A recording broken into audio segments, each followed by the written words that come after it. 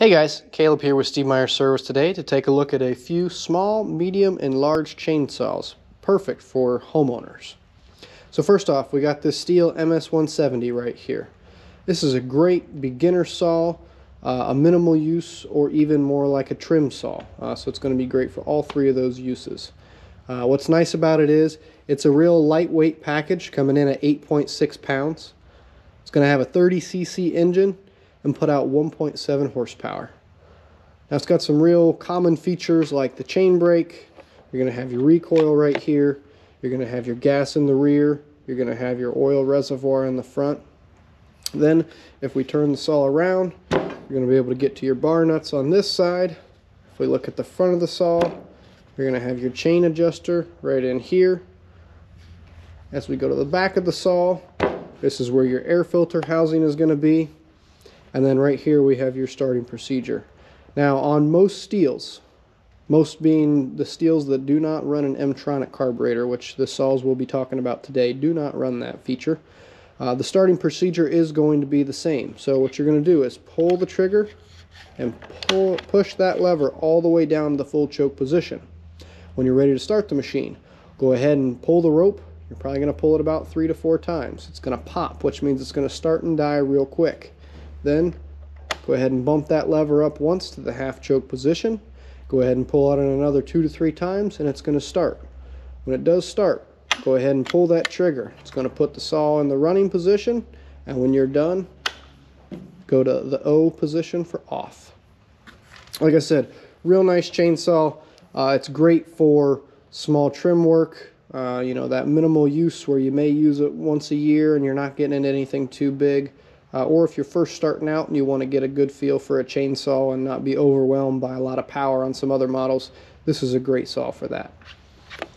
Alright, so next we're going to take a look at the MS251, or what Stihl calls their Wood Boss. Now, this is a great saw, comes in with an 18-inch bar, has some real nice features. This is what I would consider to be the first true chainsaw, meaning you can take this out, you can do some cutting with it, you can get after it. I also think this is a real nice saw as probably the best overall saw. If you're somebody who uses it a couple times a year, you might get into some, 10, 12, 16-inch logs or something like that, but nothing too crazy. I think this is a really, really nice saw. So just like on the 170, you got your fuel in the back, you got your oil in the front, we got your recoil right here. Chain brake up top.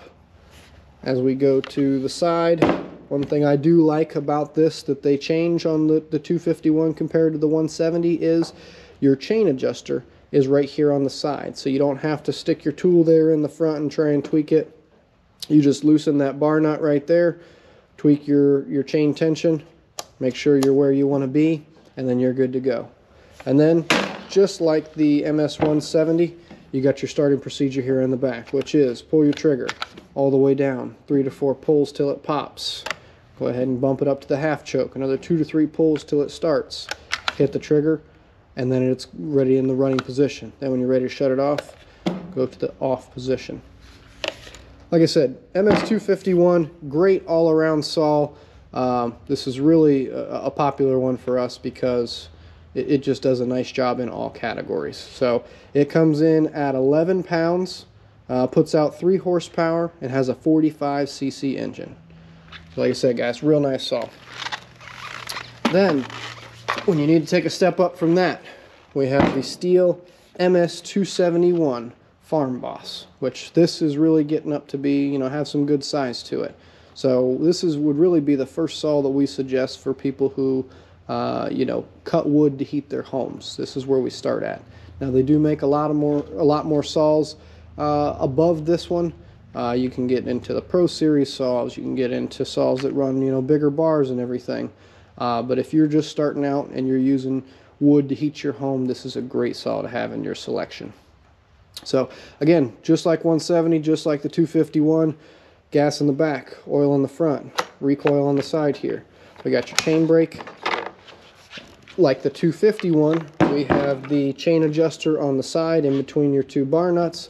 That way you can adjust your chain, make sure it's at the proper tension that you want. In the back, Again, starting procedure just the same. Pull your trigger all the way down to the full choke. Pull the rope 3 to 4 times till it pops. Half choke, pull it 2 to 3 times till it starts, and pull your trigger. Like I said, really nice that they keep that the same across like a majority of the saws, so that it's not switching it up on you anything. So for the specs on this saw, comes in at 12.3 pounds, puts out 3.5 horsepower, and is a 50cc engine. So alright, that's a few of the Stihl chainsaws that I think are a must-have for the different type of homeowner that you may be. Thank you very much, and thanks for watching.